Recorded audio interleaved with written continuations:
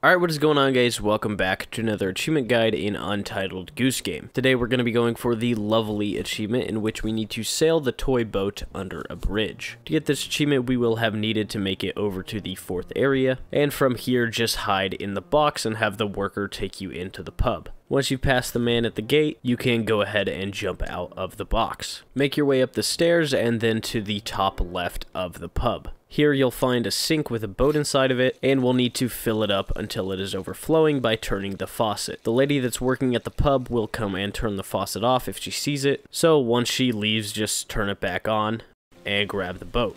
To leave this area, just go under the deck so that the gatekeeper doesn't see you, and then try to walk past him. You could try crouching and untying his shoes to distract him, or you can just grab the boat and run quickly to the bridge to the south. From here, just drop off the top side of the bridge, and then drop the toy boat and push it under the bridge, and you will get the achievement. Alright, that is going to do it for me, guys. I hope you enjoyed the video, and I will see you in the next one.